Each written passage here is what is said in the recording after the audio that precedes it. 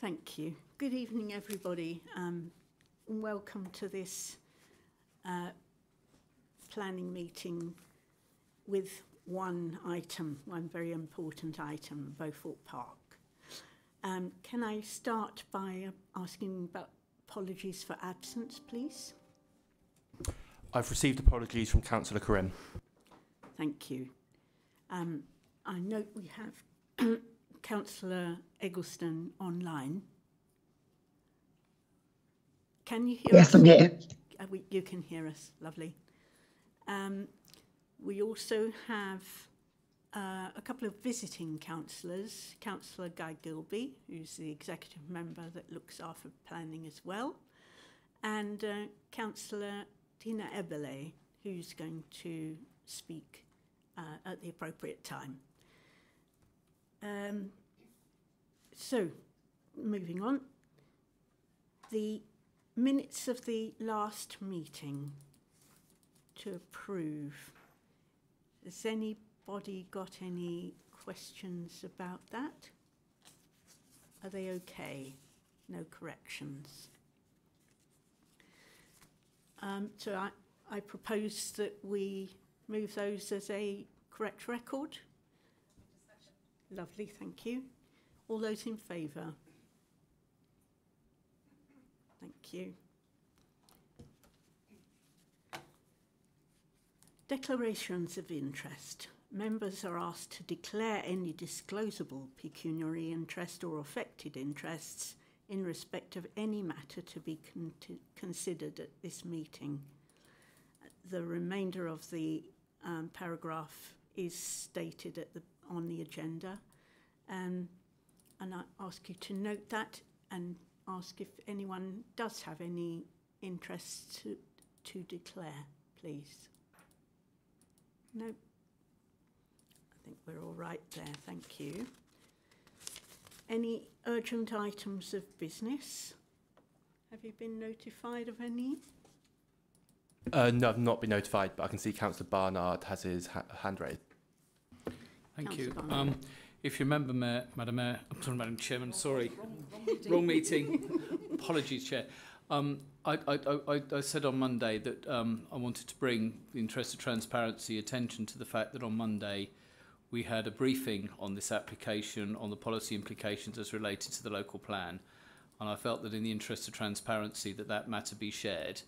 I think it was the view of those attending that in the view of officers and some members, it focused solely on the policy issues as related to this site in relation to the local plan. But I think in the interest of residents present, it's important that that is recognised and noted, and that therefore, if any member had any concerns raising to that, I think they could seek reassurance for those in question on that. Thank you, Councillor Barnard. It is true that this is the very first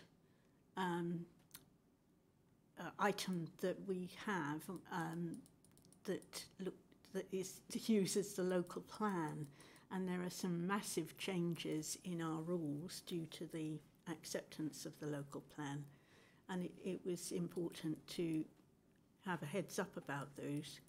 So if everybody's happy that we note that has happened. And we should note it was a closed briefing open only to members of the planning committee, so it would not have appeared on any meeting schedule or anything like that. So it's just referencing to make sure that everyone knows it took place specifically on those grounds. The officer was going to mention it in her presentation anyway. Yeah, that was going to be mentioned in the presentation. Thank you. Okay. Just to enliven Max's last meeting. Thank you. Is that noted, everyone? Yep. Thank you. And so, Officer McKevitt, aren't you? McKevitt, yes. Thank you. Chair. Would you like to present this item to us with all the new bits of the local plan and everything? Thank you. Do my best. Members, a supplementary report has been prepared for this item, which gives an update following the adoption of the local plan on the 19th of March.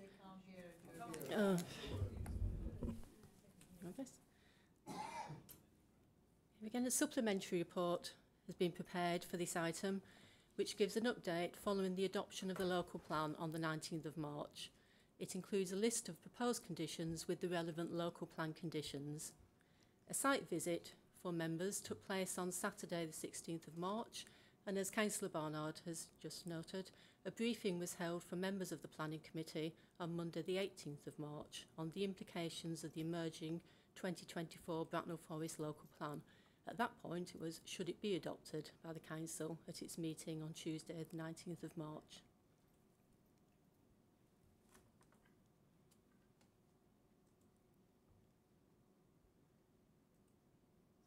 Thank you. This is a full application for 226 residential units, a sang, open space, access from 9 Mile Ride and South Road, together with pedestrian and cycle routes through the site and the open space. Housing is shown to be a mix of detached and semi-detached houses, together with 24 two-bedroom apartments. The bedroom mix is of 2, 3 and 4 bedroom units, and there is a mix also of affordable housing provided on the site. Properties will be 2 and 3 stories in height. The site is allocated in the Local Plan 2024 as a housing site for up to 230 dwellings, and it is now included within the settlement area. The western part of the site where the sang is shown remains land outside of the settlement area. As part of the allocation process, the impact of the loss of woodland on the landscape character was assessed, and the allocation was considered to be acceptable with this loss of woodland in the area shown for the housing development. The previous planning application on this site for 226 dwellings was refused by the Planning Committee in July 2022 on the grounds of insufficient car parking, a failure to demonstrate flood risk would not be exacerbated, and a failure to secure SPA mitigation measures, affordable housing and infrastructure requirements.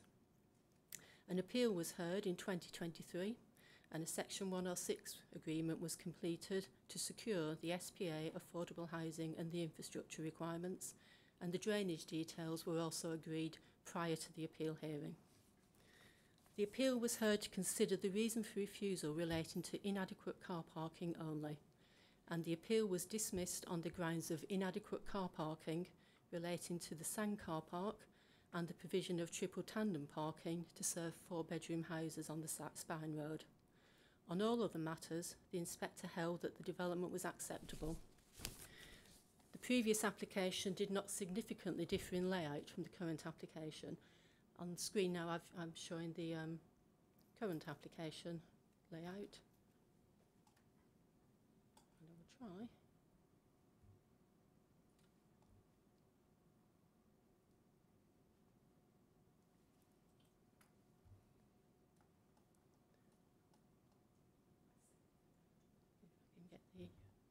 Technology to work. It's very slow, I'm afraid.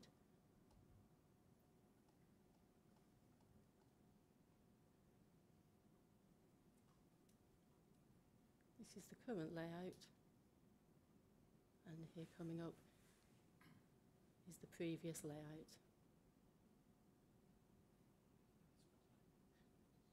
So it's very slow, and I'll try and reduce the scale down.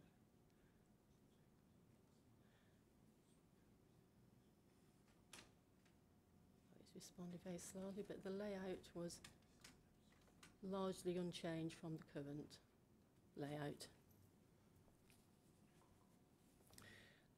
In the current application, additional car parking is provided in the sang car park, and house types have been adjusted to remove the need for triple tandem parking for the 4-bedroom units. The means of access on 9 Mile Ride and on South Road, the extent of the landscape buffers and areas of loss of woodland are as shown on the previous application and were considered by the Planning Committee and the Planning Inspectorate to be acceptable.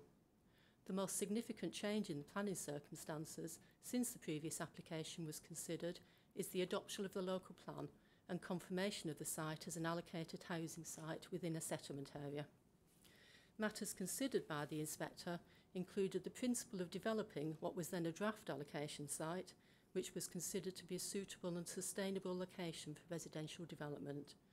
the provision of 226 houses, which would make a significant contribution to the council's supply of housing. The application is being reported to the Planning Committee because more than 5 objections have been received. The site has been included as an allocated site in the local plan. Housing development is shown on land within the settlement area in that local plan. The local plan supports the development of this site as an extension to the built-up area of Bracknell by locating development adjacent to the existing office building, the crematorium and the Great Hollands recreation ground, while providing a sang on the site and retaining the existing woodland along the southern perimeter of the site to enhance the site's function in separating Bracknell and Crowthorne. This is in accordance with policy LP6 of the local plan. And the MPPF requires development proposals that accord with an up-to-date development plan to be approved without delay. The local plan is newly adopted and the proposal accords with the development plan. Affordable housing is provided above policy requirements, which are sought under policy LP16 of 35% of units. This will be secured through a Section 106 agreement and also through a condition to provide additional affordable housing subject to funding but through housing grants. Through the 106, the affordable housing will include a proportion of units to meet wheelchair accessibility standards, which also meet the requirements of elderly residents. This application has overcome the parking reasons for the dismissal of the previous appeal on the site. In all other respects, the application reflects the previous application, which was found to be acceptable on all other grounds by both the Planning Committee and the Appeal Inspector, subject to a Section 106 agreement. It is considered the application overcomes the reasons the previous appeal was dismissed, and in addition, the site is now allocated a housing site and is within a settlement area. The site will have 2 vehicular means of access. The primary access is from the 4th arm of the TRL roundabout,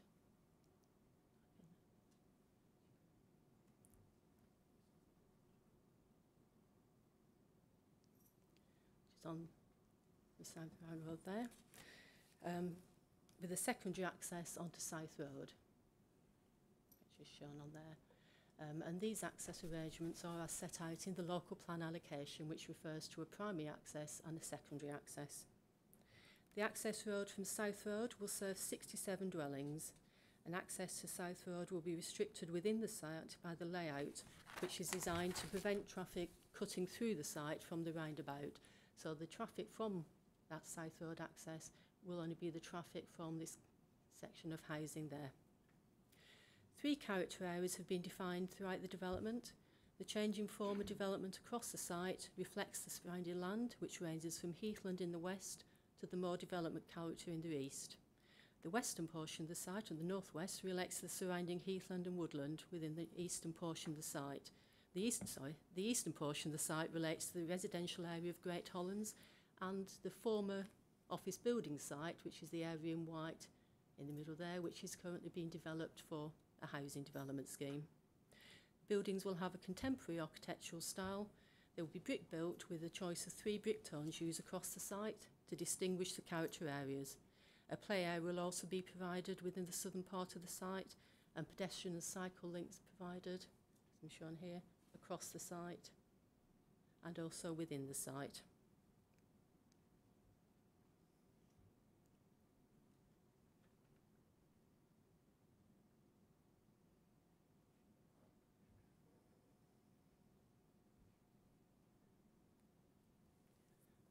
One of our aerial shots of the site with the layout as there. So the layout will wrap around the Taylor Wimpey development as is there, and then we have in the north west of the park site we have the Sang land and also an area of safeguarded land of heathland where the public will not be given access.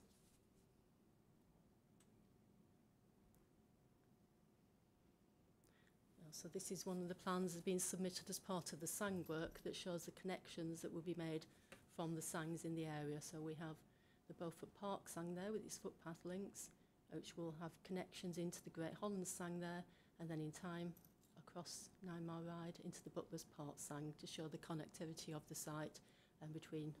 Okay. Sorry. Sorry, I'm doing my best. I'll try and speak up. The microphone. Thank you. Yes. Yeah. Thank you.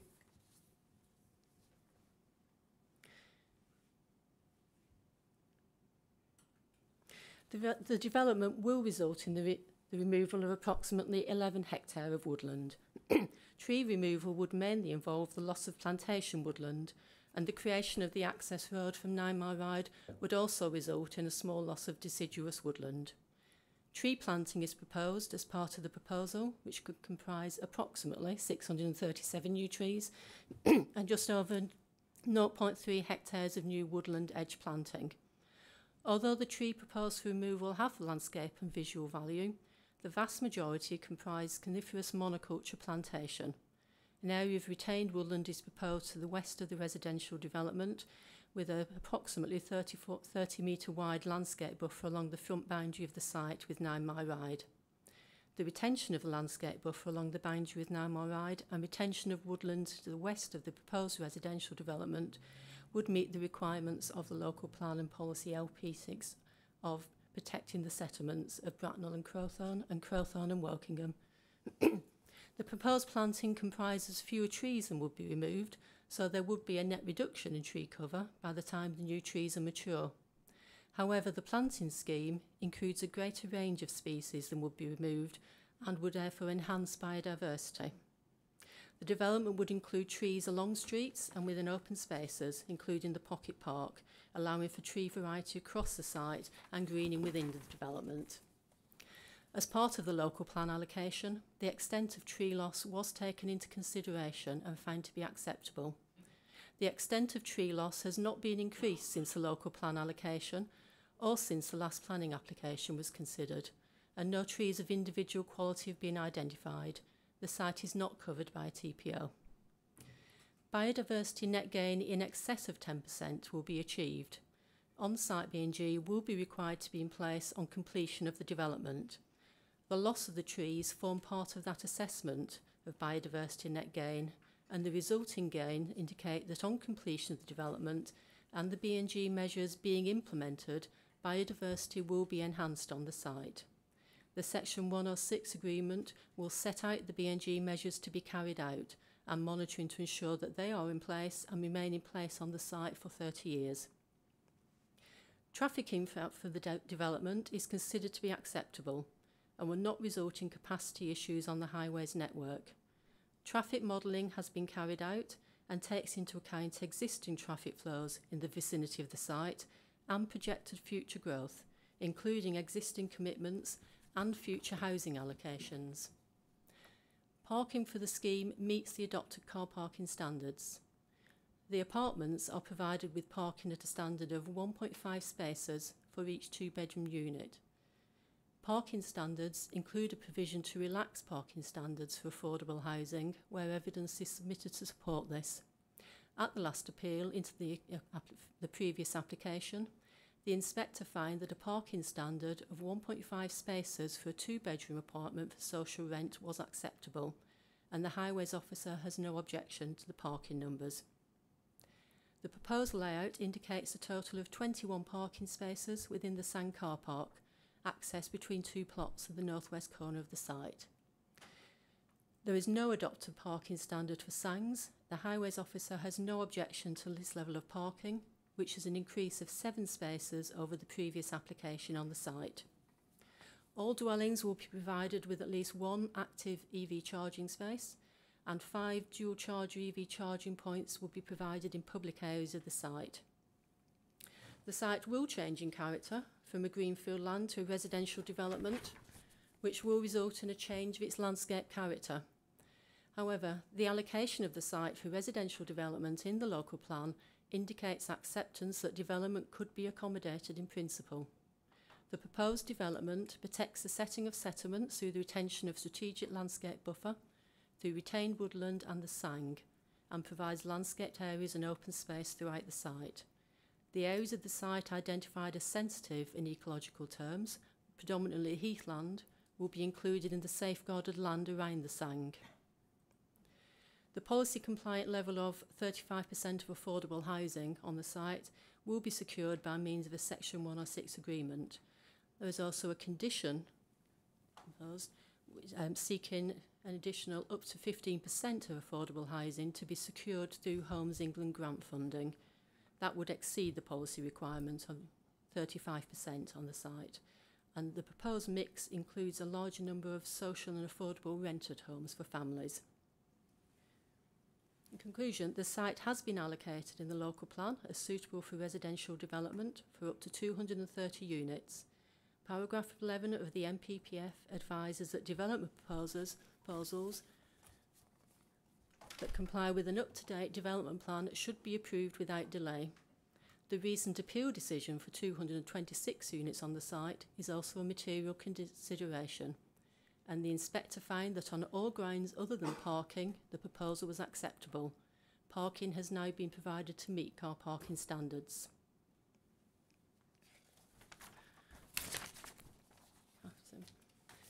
The recommendation for this is set out on in the main report and the supplementary report.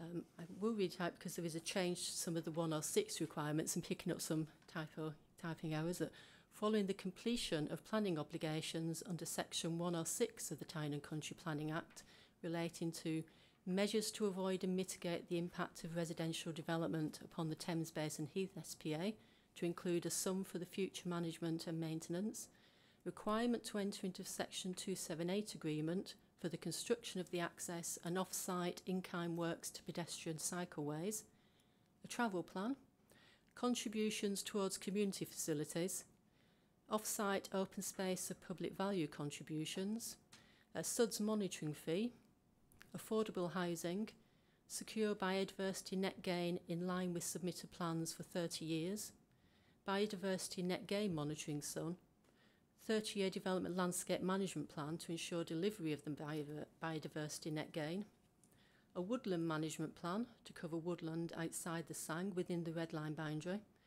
enter into Section 38 and 278 agreements to secure necessary highway works, that the Assistant Director Planning be recommended to approve the application subject to the following conditions as amended, added to or deleted as the Assistant Director considers necessary. There's one update on the conditions from the supplementary in the sense of condition 7 on affordable housing. Rather than the condition in the supplementary report, we propose reverting to the condition within the main report, which was condition 7. So the wording is set out there in the main report for affordable housing. I will, if I can get my presentation to work better, to skim through some elevations. These are the elevations of the apartments as proposed. Also of some of the detached houses.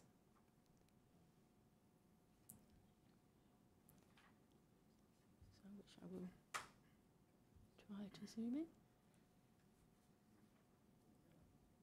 Some of the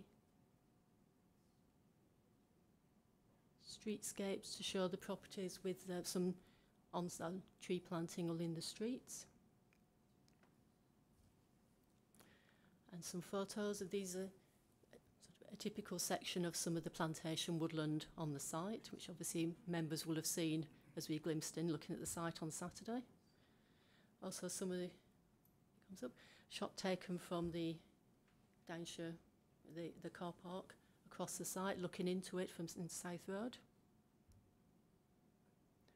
Also some pictures of the heathland next to the sand on the protected areas. And again, some views into the site showing the underlying, there's quite a bit of rhododendron and some plantation planting beyond that. And again, when it comes up, another shot into the site from South Road. And I do have, if it works, one of our highways officers yesterday very kindly shot some photos from the proposed access point onto South Road to show the vicinity of the, it's showing here, so I shot some South Road across to the car park opposite just to show the visibility that could be achieved onto South Road and the extent of any trees within that area.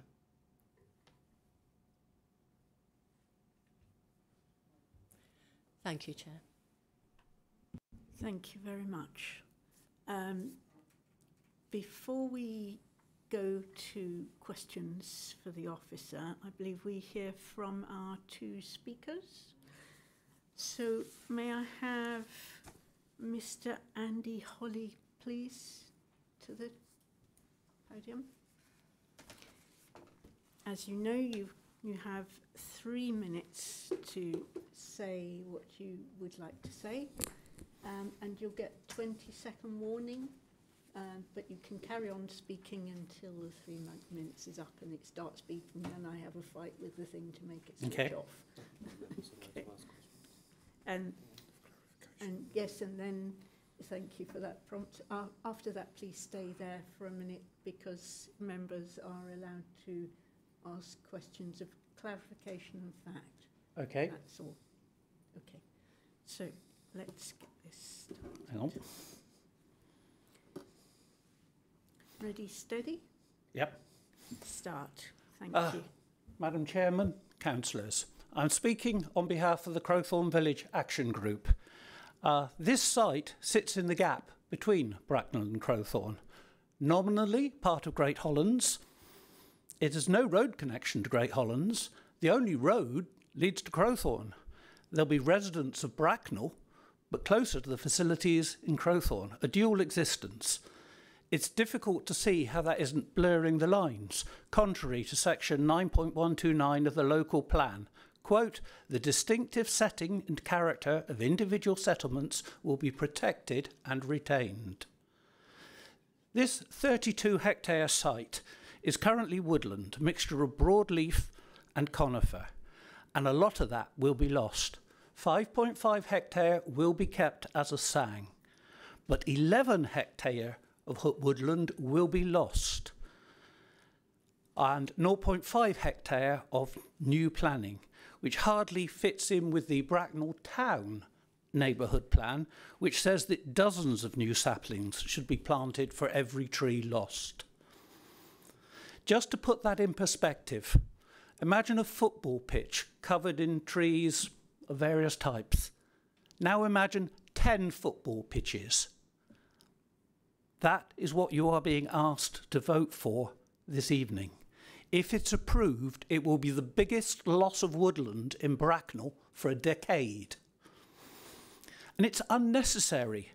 Much is made of its inclusion in the recently adopted local plan. However, that plan identifies far more sites than are actually required, an over-provision of 752 homes. So it could forego these 320 homes and still over-deliver.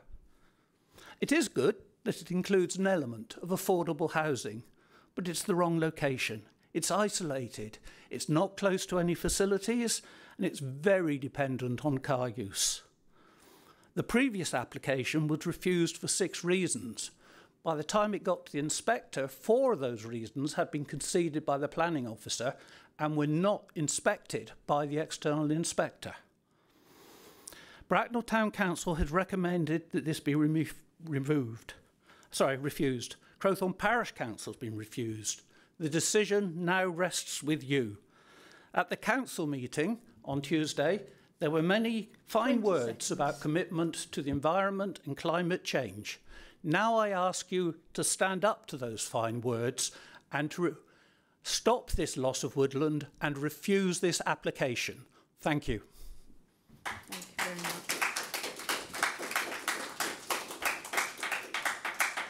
I will take any questions.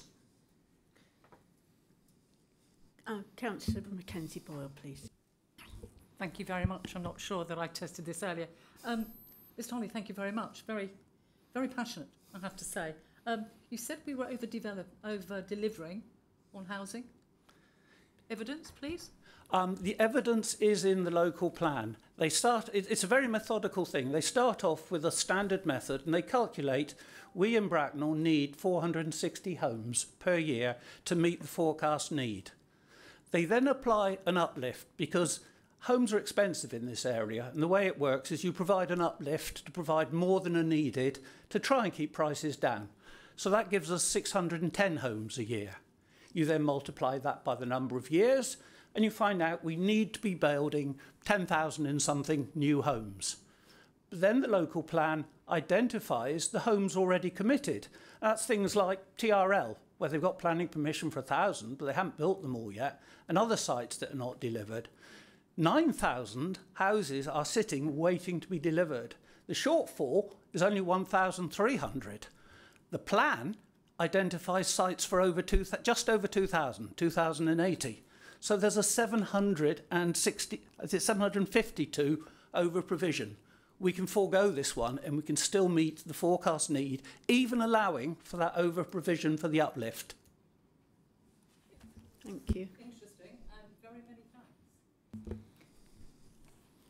Any other questions for Mr. Holly, please? None? Thank you, Mr. In case, thank you for your time and attention. Thank you.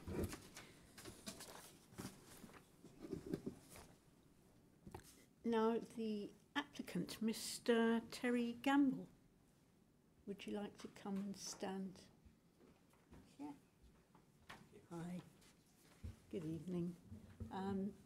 Again, you have 3 minutes, and I'll tell you when you've got 20 seconds left, but you can carry on until the 3 minutes. Okay, thank you. Thanks. Would you, hang on, I'll just to start it. Okay. Thank you for the opportunity to speak tonight. You will be aware that the previous scheme was dismissed at appeal in 2023, but only in parking and highway grounds. Over the last 9 months, we have worked closely with your officers on revisions to address your previous concerns and those of the inspector. There are now no outstanding objections from statutory consultees or your officers on the revised proposals. Importantly, the scheme will deliver at least 35% affordable housing in line with your new policy. There is some opposition to the application from a number of local residents, and we fully appreciate that new development can give rise to concerns. In many cases, these concerns are not application specific because the opposition concerns an allocated site in your local plan. The plan is based on an extensive consultation process where these issues were considered in full. Further, last year an independent inspector found the previous scheme to be acceptable in all respects apart from the level of parking provision, which is now addressed. I would like to comment on some aspects of the scheme. The site comprises an allocated housing site in your new local plan. The allocation of the site has been brought through the examination process and has been independently scrutinised and found to be in a suitable and sustainable location for new homes. The application provides 226 homes, including a large number of family homes for rent, the Council's priority need, as agreed by the Council's housing officers.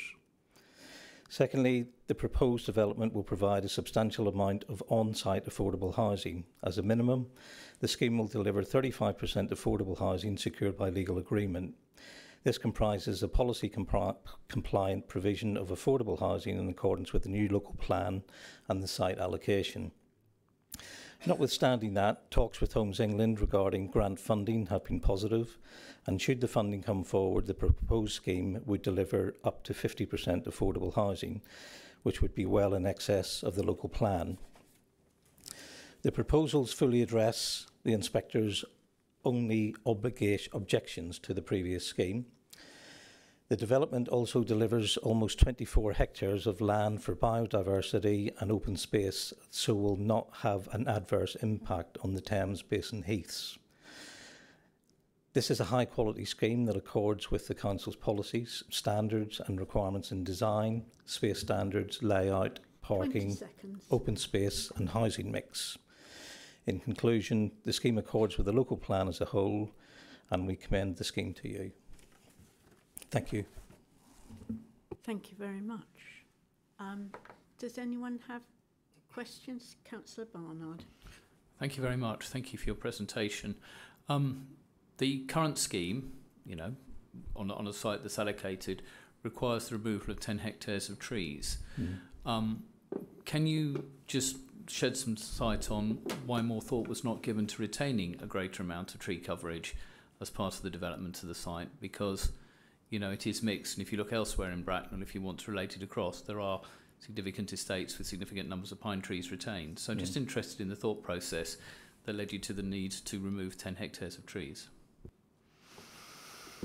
Sorry, wrong way. I think the original allocation in the local plan always stated it'd be up to 226 to 230 units, which would require the removal of that volume of trees. But we have kept the buffer in to 9 Mile Ride, which is quite substantial and protects the view from 9 Mile Ride into the site. Anyone else, please? Visiting councillors? No? No? Okay. Thank you very much, Mr. Okay, thank you very much. Thanks. Okay, moving on. Questions for our officer, please. Councillor Barnard. Well, since I finished on trees, I'd like to start on trees. If we could look at the site plan in particular with South Road. On the site visit, we walked along that, and my starting point is I think this picture is disingenuous. Could the officer please share and explore with us exactly the need for tree removal around the secondary access? Because if it's any shape or form like that, which has just happened up at the Skylarks, that little sort of break in the woodland doesn't seem to sort of match what I'd expect to happen, and that will have a profound impact on Southall Park, so on South Road. So just really understanding how much will be lost on that exit. Thank you, Councillor. Just trying to... I think you were expecting that question. So. Yes. Thank you. And we did discuss on the site visit the extent of tree loss along South Road, which I can manoeuvre the plan very slowly into place. It's going up and down everywhere. We did discuss on the extent of the tree loss that would be required at the access point here. Obviously, trees will need to be required to create the access and also to create the visibility displays, and some work was done in the traffic assessment to look at that. Trees, smaller trees and larger trees would have a different requirement to be lost, but the visibility displays have been shown, and James tell me we also have another slab. If we can find...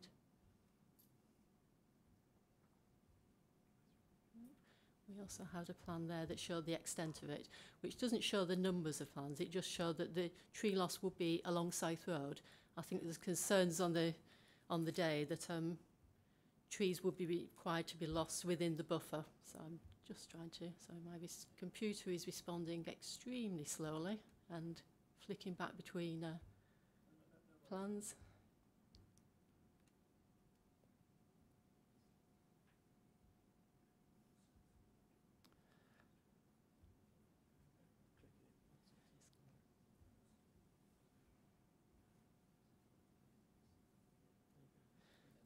So we have shown the extent of it. So trees would be lost, as marked there, that trees would be lost on either side of that access point. But the further visibility displays would not require further removal because some of the trees are actually quite narrow trunks. And obviously the visibility is different. If we had very mature trees, you would have to lose them. But the spacing of the trees on South Road is such that our highways officer is content, as were the tree officers, that the access could be created with some loss of trees of the visibility displays, but not extensive loss. And there was concern that the buffer behind that, between the site boundary and South Road, would have to be removed. Trees outside the site along South Road are owned by Bracknell Forest, so the applicant would have no rights of removal of the trees, and in fact there should be no need to remove them, because other than the creation of the access and visibility displays, there'd be no need to remove further trees along South Road. So the buffer, such as it is, should be retained.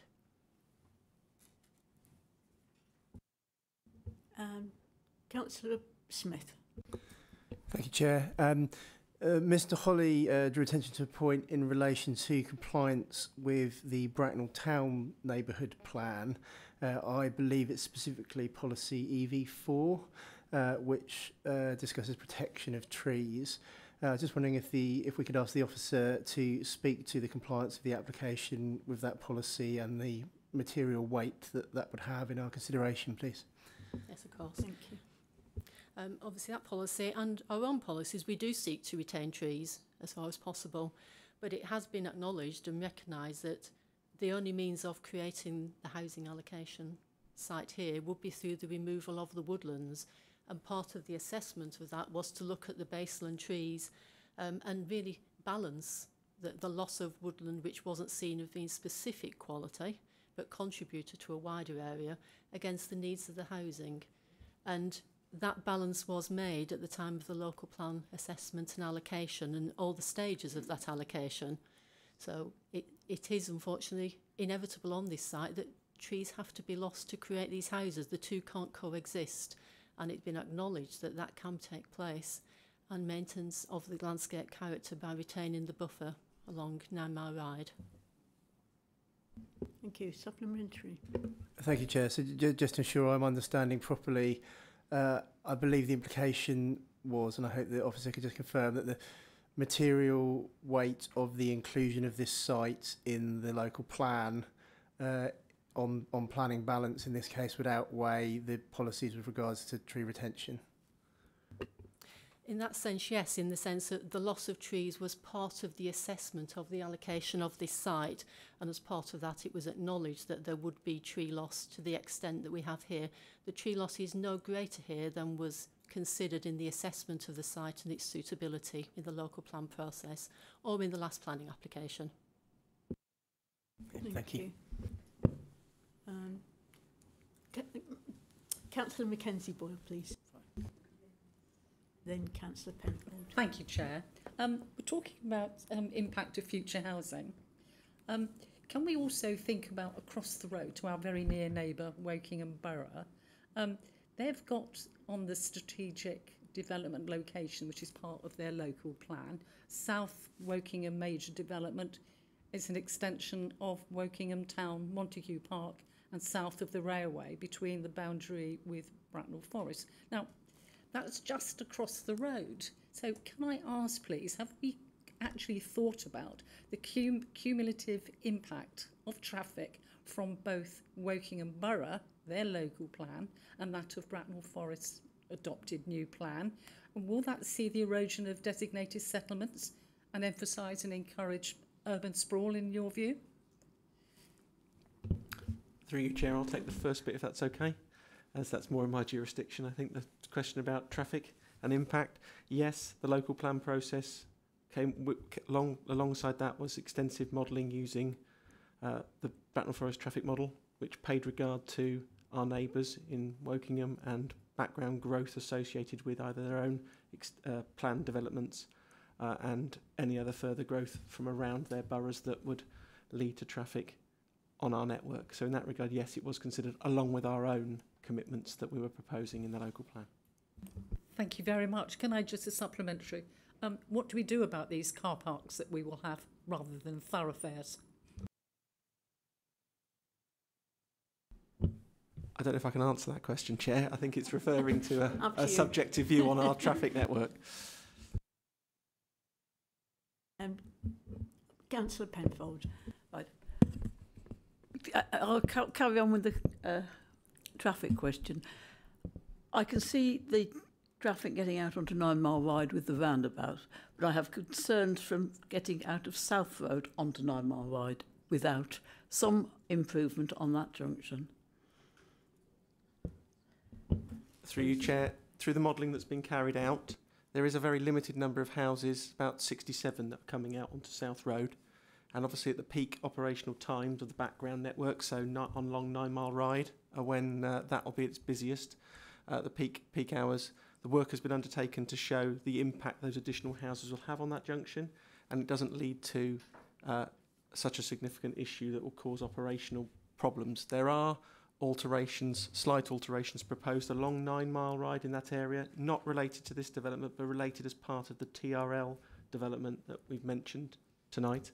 The larger development of Buckler Park to the south, which provides some alterations around that junction that will also help with the throughput of traffic and pedestrian connections across the road in that location. I can talk a bit more about length if you wish me to on that, but we're not concerned about the impact at that specific junction. Thank you. I'm not terribly convinced, but you're the expert.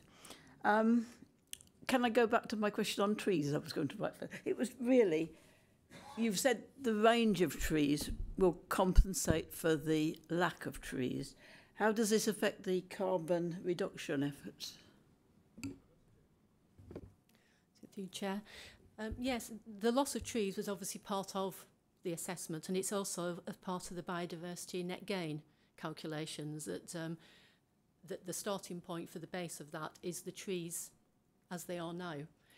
The reduction in number of trees and the increased variety of trees have formed part of the calculation that shows there would be a biodiversity net gain of in excess of the 10% that we would generally require on the site.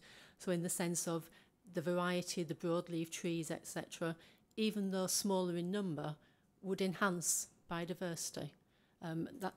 That was part of the assessment again of the local plan, and our biodiversity officer is satisfied that that would be the case. Thank you. Thank you. Can I? Is that it? Councillor Barnard? Yep. So my first question on the biodiversity. So I'm trying to get my head around this. So we remove 10 hectares of mature trees, predominantly pine trees, but they are mature trees and presumably have a significant carbon capture. And we do know that there are a lot of native woodland species that actually do inhabit that, because it does have rhododendron, but it does have deciduous understory. And we replace it with about half a hectare of young trees, possibly hedgerows with whips and small things. At what point, after the completion of the development, would we expect that replacement planting to appropriately mitigate the loss of 10 hectares of trees? Because, you know, it's all very well to say 10% net gain, but are we waiting 30, 40, 50 years for 10% net gain?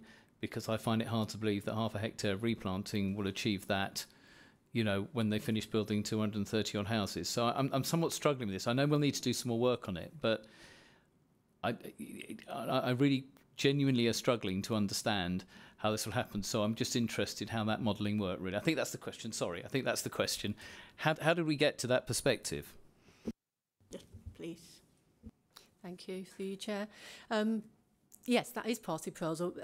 Biodiversity net gain, when it's provided on site, which it will be here, is expected to be in place on completion of the development. And the net gain plans and the management of the monitoring will be secured through the Section 106 agreement. And my understanding, and I'm sure there are other colleagues and our colleague online who may be able to correct me, is that the variety that could be introduced, because the trees can be introduced not just as young trees but as semi-mature, and the opportunity for hedgerow and other understory, because as you said on site there's a lot of rhododendron, which not necessarily native. There can be replacements to that, and larger trees can be planted and the buffer supplemented. That as part of the work that's been carried out for the BNG University, our biodiversity officers were satisfied that that increase could be achieved on the completion of the development, which would include the completion of the biodiversity net gain measures as well. Thank you. Yes. Thank you. So I'd like to go back to the parking. So, yeah. So we visited the site on a Saturday morning, and I think it was, from what I listened, talking to locals there, it was quite a typical Saturday morning with a lot going on around the, around the rec ground and things like that. The car park was full. People were parking right up and down South Road, and even parking on the access roads to the new Taylor Wimpey development. Now, if that's a Saturday outside peak hours, and there were already issues with cars overtaking each other, I'm struggling to understand how that would look on a working week morning, where you might have people coming to and from the crematorium and other facilities on that, as well as using the recreation ground. So, is it assumed that there would be car park? Has the modelling assumed that there would actually be car parking down both sides of the road, which was kind of more or less what was starting to happen by the time we left, because that's going to impact on the traffic flows. I'm just saying, because we were there on a Saturday, which was not a peak time, and it seemed hugely congested, and that was before you take out a significant section of the curb, the road heading up towards 9 Mile Ride for, the visibility displays and the access to the site from there. So it was just understanding how that stood up. I'm sorry, that's a long question, but it's It's a fairly complex issue that's been puzzling me since we looked at the site, I think, is the... Highways officer. Through you, Chair, I think your question is, have we considered the parking implications that may occur from other uses around the site? We are aware that parking occurs on occasion for certain specific operations that happen out there. Clearly, I think you've probably visited when there might be park runs and certain things that operate on the playing pitches near the pavilion at Great Hollands. My observations of the site are that parking doesn't normally extend that far down South Road. It does extend around the pavilion up towards the crematorium.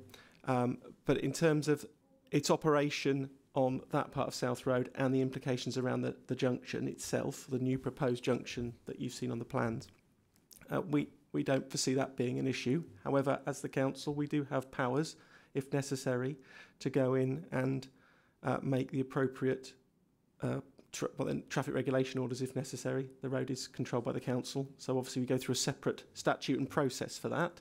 But if there are safety implications that are foreseen and created along certain areas near junctions, that can be investigated and looked at, but it's through a separate process to the planning consideration. So that's our view. That's my view on that point. Obviously, the other uses that operate along the road obviously have their own parking. You mentioned the crematorium.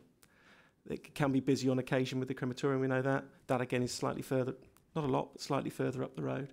But the same comment would apply in terms of if there were a safety implication.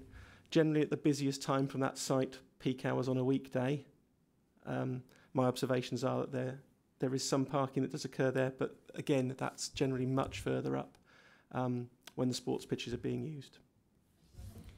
Councillor Mackenzie Boyle, and then Thank you, Chair, through you, obviously. The Sang. Now, on Bucklers Park, we've got insufficient car parking. Have we got sufficient car parking here? Through you, Chair, I think that was another one for me. Yes, I think you heard from the officer that the car parking of the Sang was previously discussed at the last appeal. It's been increased from 14 spaces to 21. And work has been done in relation to consideration of the demands on the Sang. Obviously, Bucklers Park Sang is bigger than this Sang. I'm not a Sang expert, I just know that the size it's smaller. And observations have been undertaken at other locations as part of the proposal put in front of us in terms of actual physical survey work of other Sangs in and around our borough and Wokingham Borough. And we're comfortable that the amount of space is provided there and the facilities, how it's laid out within the site to allow vehicles to safely turn around, etc., is adequate in our view. Thank you. Thank you. Supplementary, please. Okay. Talking of the Sang, because of the housing mix, and that's detailed in paragraph 5.2 in the officer's report, assuming each property has one double bedroom and all the rest are single, that suggests something like 840 beds. The table 9.123 quotes even higher numbers of occupancy. So, is the Sang big enough, ostensibly, to support the residents that could possibly be living in that area? Thank you, Chair. Thank you. Actually, the Sang does exceed the requirements for the housing development. So the Sang officer felt that it met the requirements and actually exceeded them. The additional safeguarded land is not included in that because we're not encouraging public access to the heathlands, but the Sang itself is appropriate, and of course it will also link in time to the TRL Sang and Great Hollands to provide a larger walking area for residents. Thank you. Councillor Hayes. Well, I'll carry on from the parking part, and I'm sure Mr. Turner will want to talk to it. The first application, as you know, was refused on parking. Yes. And now they're saying this is new designs, which I've been trying to looking at with regards to the bedrooms and all the rest of it, is going to be sufficient. My favourite word, as you know, is waste. With regards to the modelling of the properties to store these bins we have and the rest of it, and the junction along, especially South Hill, the movement of the trucks the design element that is put before us, do you think that the design element for parking in the streets is going to be adequate? Because there will be on-street parking, from what I'm looking at with the numbers, that you can accommodate if the parking gets to such that I think will be on this side, the waste movement and the storage of the bins on all properties in some design element, because I am very concerned with the design element with that.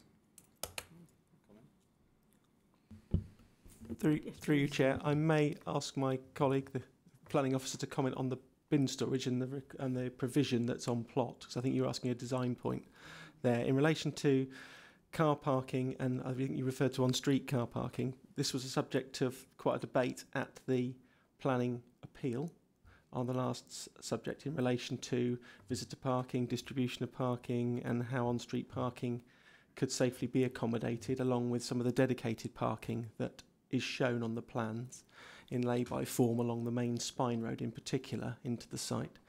As I said, that was subject to some debate, and the inspector took the view that on-street parking could be adequately provided in safe locations. The road itself is wide enough with on-street parking to allow a refuse vehicle to pass along it. There are suitable turning heads and turning spaces to turn within that road. So in that regard, I don't believe there'll be an issue for the refuse serving getting access into the site. I'll let my colleague comment on the design bins. Yes, thank you. All properties will be provided with space for refuse storage. Most of the properties are houses and they will have bin store capacity. Our waste manager was satisfied with the requirements. And I believe that the roads are designed to allow for refuse vehicles to access those properties. The apartments will also be provided with bin storage to serve them. They're in 6 relatively small blocks of apartments, and the refuse storage facilities, I believe, are acceptable, and no highways objections have been raised to the need for refuse storage sites and pick-up points. Thank you. Yes. So it's conditioned such that conversions of garages and such like that, as we always have, where most people do put their parking, because of the parking numbers, we are conditioning that sort of thing eventually with it. We do have our normal retention of garages condition, yes. Thank you. Do you want to, do you want to go first? No, I'll go last. Councillor Collins, please. Thank you, Chair. We talked about affordable housing and 50% being commendable, but 15% of that is going to be funded by a Homes England grant. What happens if we don't secure that? What happens to that 15%? Thank you. Thank you. Through you, Chair. Yes, the affordable housing above the 35% rate will be secured through Homes England grant. The grant funding is not available for affordable housing that is required to be provided, which is the 35%. So to encourage additional affordable housing up to 50%, the applicants have said that grant funding would be available for that. That process, I believe, is dependent on planning permission being granted. So obviously at the moment, I can't comment on if that funding will or will not be approved. But we do have, in addition to the 106 that requires an affordable housing sort of survey to be agreed with us, we do have a condition that the additional affordable housing has to be secured. So as members will see, the condition there does cover the need for the additional housing and the process to secure that. And obviously if it wasn't secured, then that would have to be reviewed in the sense of the condition couldn't be met under 106, and that would be directly in conflict with the consent. If there are indications that that was not going to be secured, then the 106 agreement may not be completed and the permission not issued, so it would be very dependent on that. So I believe it's not unusual that affordable housing above a policy level has to be separately conditioned, because Homes England funding cannot be achieved on the 35%, and there is an intent by the applicant to secure additional funding for that affordable housing. Yeah, we have. Sorry. Yes, please do. Chair, through you, I just wanted to expand on the officer's response, which is all correct, but I wanted to reassure members that the affordable housing of 50% is controlled and enforced through the Section 106 agreement and Condition 7, I think it is, on the main report, which means, and it's a condition which means they cannot commence the development unless they can provide that 50% affordable housing. 35% of it controlled through the Section 106 and the 15% controlled through the condition, and the condition is a pre-commencement condition, which means they cannot commence the development without ensuring that that 50% can be provided, and that's the reason why that condition's on there, so that we can enforce that level of provision. Thank you. We know what a dire need we have for family homes, affordable and social rent in Bracknell. Councillor Smith, please. Thank you, Chair. Whilst we're on the topic of that planning condition, I note that condition lists 4 number adaptable units within that 15%. I couldn't find anywhere else in the report any reference to the number of adaptable units, and I'm aware there is a policy on this in the new plan. I was just wondering if the officer could confirm for us the total proportion of the full number of units that will be adaptable homes. Thank you, Chair. The total of units will be secured through the 106, through the discussions, and it will be secured through the discussions on the affordable housing, in the sense of our housing officer will be seeking a proportion. He's looking at 5% to be full wheelchair mobility standards, but obviously that's the M43 level, which we have previously discussed, is the maximum level. There are also other mobility standards of housing, I understand. So those discussions will take place as part of the discussions on the housing mix on the affordable housing. Councillor Smith. Thank you, Chair. So supplementary, I'm just trying to understand why that is to be addressed rather than hasn't been addressed in the design and submission so far, as it is a plan policy now.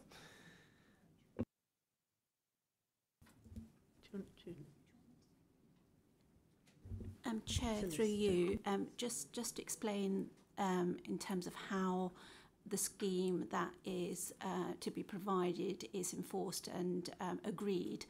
Usually there is an obligation in the Section 106 agreement for a scheme providing all of the elements that are listed there to be submitted to the council and to be approved, and it's that during that scheme where the individual elements are sort of identified as in terms of where they will be going and how they will be provided. So what we do, what the housing enabling officer looks at what our requirements are when that scheme comes through, what sort of housing we need, what our priority need is, and then agrees that scheme on that basis. So it's usually an obligation in the Section 106, which deals with the details of the provision of the affordable housing, whereas the planning permission talks more about our policy compliance in terms of percentage.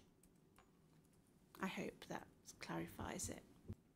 Councillor Smith. I think I'm moving towards clarification.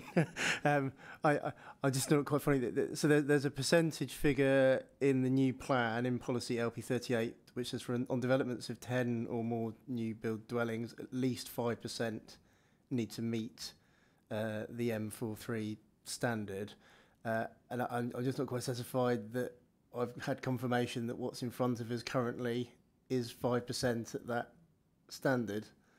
And why that wouldn't be confirmed now before we give permission rather than as part of an agreement afterwards. I'm not clear whether that is before us at the moment. Do we have the affordable housing scheme set out the individual. No, I think the condition and the obligations to require a scheme to be submitted, which will make sure that provision is provided for. But that scheme hasn't been submitted. We don't have the details, so we can only set out the boundaries in terms of what needs to be provided. Until that actual scheme is submitted, we won't know where it's going to go and the exact provision of it, depending on what our needs are at that time. Sorry, Chair, to continue on this. But the policy is in the new plan is not specifically for affordable housing. It is a percentage of all new build dwellings. So I appreciate there are questions around agreement on the affordable housing to be addressed as part of the 106, but I'm still not sure I'm understanding why we don't have confirmation now that across the scheme as a whole the developer is proposing to meet that 5% figure, or are they, and that's just not been included in the report, and I'd like clarification on that. Is it something that will come back to committee when the arrangement is made? Generally, the 106 arrangements for the mix of housing are done at officer level and between solicitors on both sides. So not necessarily, as advised there by Indy, the mix of them will depend on the need at that time. So we could fix a percentage now, but at the time of coming forward and completing the 106, the housing officer who has knowledge of the needs in the area may feel that more is required or less, and that will be part of the negotiations on 106, that the housing needs should meet the needs of the population at that time. But in relation to non-affordable housing, no, there is no restrictions or requirements on mobility housing for the other units. The discussions have been through the affordable housing. I find that quite curious. Would you like to comment? Yeah, I mean, if it helps. I mean, obviously this application has been with us some time, Chair, sorry. And the fact of the matter is that this has been presented in the officer report. There is a clear balance to be made, as there is in many applications. And there are some areas that it does not comply fully with the policy, and one of those is for example, the self-build requirement. But officers have taken the view that in relation to that, the self-build and these accessible standards, the benefits of the additional affordable housing outweigh any conflict with the very recently adopted policies. And that is set out, I think, at para 928 of the report. Councillor Smith, do you have something? Thank you. Sorry, it would be my last point. I just want to be very clear then. So are we being told that what is proposed currently does not comply with policy LP 38 of the new plan? So we do have a situation here that the application is not directly compliant with that policy. In terms of what, sorry, through you, Chair, again. In terms of what we know we are going to secure, we can't say that it's definitely compliant.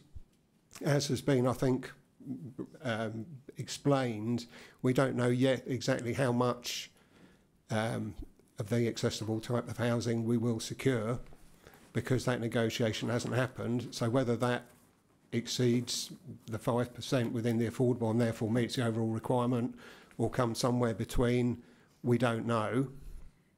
But as I said, there is a balance to be struck between the very limited areas within which this current proposal doesn't meet all the new policy requirements, again bearing in mind it was submitted some time ago, and the clear benefits of exceeding the policy requirements in particular areas, notably the affordable housing, the same provision, etc. Okay, thank you. Where were we?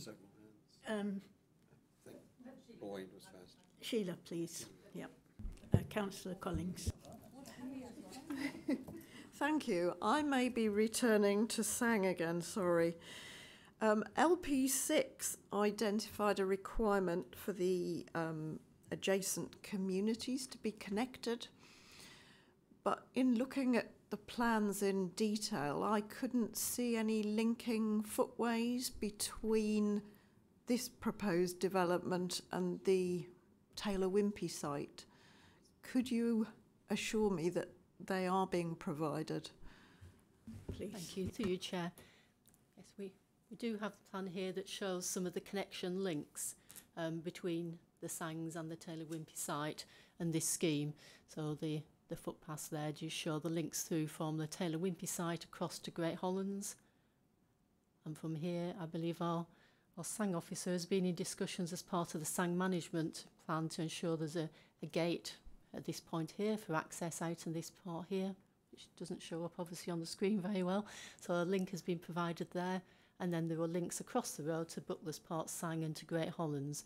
So the pedestrian connectivity has been achieved through the plan when those links are made in the future, when the Sang is in place. Thank you. Councillor Barnard? So, what I'm kind of struggling with is, here we have a new local plan and a range of policies, and as we said earlier, we had a briefing on this on Monday. In essence, for a layperson looking at this, we're saying that even with the ink barely dry on the local plan, that we have an application which isn't entirely consistent with all the policies we've just chosen to adopt. But a professional view is that, in the view of officers in particular, that there are more benefits in areas where it isn't fully compliant than there are when making it compliant with the plan that is barely, as I say, literally fresh on the plate. So have I got, you know, the broad principles right in that? Because I think that's an important thing for all present to recognise. Thank you. Yes, Thank you, Chair, through you. I think as the report sets out, there is a planning balance to be made, and in terms of the local plan policy, LP6, the site meets the requirements in the area of land to be developed, the landscape buffer, the Sang, and the 35% affordable housing. But in addition to that, there is an offer of additional affordable housing, which the balance made by officers is that not achieving the self-build plots and not achieving the elderly housing, although we're still in discussions on the proportion of mobility access units, weighed against the affordable housing, that the proposal was acceptable. So a scheme could have come forward with the self-build and the elderly person's housing, although that's not what's in front of us, and with 35% affordable housing, which would have met all requirements. This scheme will exceed, with housing grant support, affordable housing, and exceeds the requirement for Sang capacity. So in that terms of balance, it's felt that that is a beneficial impact of the proposal. Thank you. Councillor Mackenzie Boyle. Thank you, Chair. Through you, what provision has been made for the site access during construction period? Obviously, it's going to be on South Road, which will be possibly in conflict with the hourly procession of funeral cortege. What have we done about that? Through you, Chair. In terms of construction access, there are conditions on the suggested on the officer's report, but the actual construction and phasing of the development is to be agreed. Now, clearly, obviously, there isn't access on 9 Mile Ride to the site at present. And so, that, as I said, that is the staging and phasing of the development is to be agreed in terms of how the implementation of the various works. It may include some access via South Road for initial works, but clearly for full build-out, our anticipation is that the 9 Mile Ride roundabout will be in place to take the traffic into the site. In terms, I think you made reference to operations that might happen down South Road, such as the funerals, in relation to operations and how will that be managed. Clearly, our consideration of how those phases and how at the beginning and implementation of the site build-out to facilitate the access works on 9 Mile Ride will be a consideration of that. and limiting traffic along South Road and the size of vehicles associated with that due to the nature of South Road will be a consideration as part of that, but dealt with through the suggested condition to be submitted if this is approved. Supplementary, Chair, please. Thank you. Talking about South Road, what is the problem with access from West Road?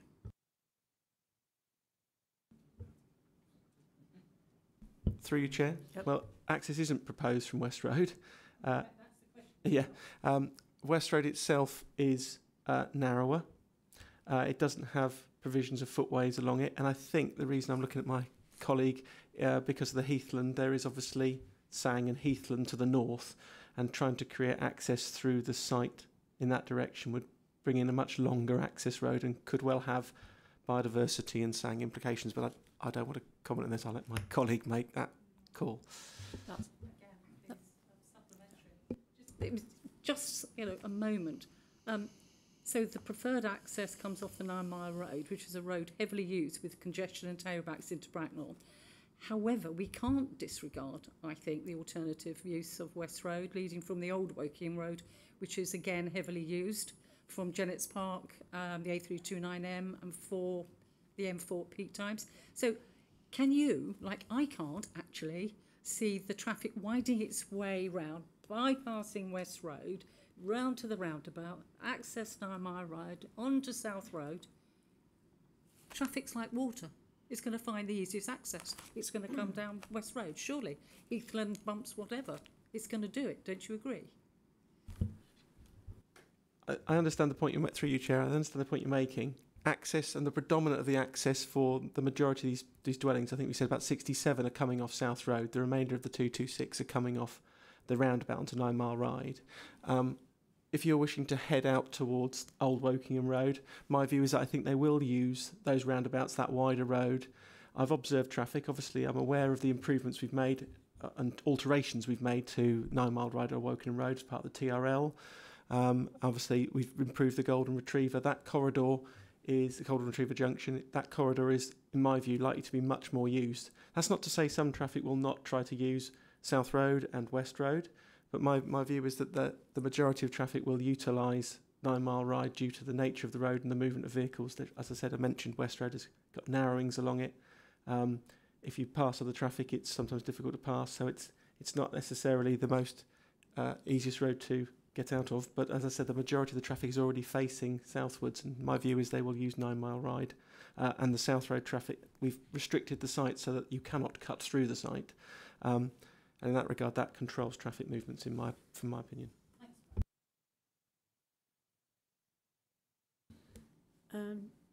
Councillor Collins? At the site visit on Saturday, we noted the bus stops in close proximity to South Road. However, I don't think I would particularly enjoy trying to cross 9 Mile Ride to reach the one on the opposite side of the road. Are there any plans in place to put a crossing in? Please. Yep. Through you, Chair. Yes, there are. I think I briefly mentioned it earlier, maybe in answer to another question. There are some improvement works that are brought about via the TRL development as part of those works. At present, the crossing hasn't gone in. There's a crossing to be put on the western side. As you look at it in plan form, you can probably see it actually on this plan for linking the Sangs that the case officer has. You can just see where it says Bucklers Park Sang, an indication that there's dotted lines crossing what is 9 Mile Ride near the junction of South Road.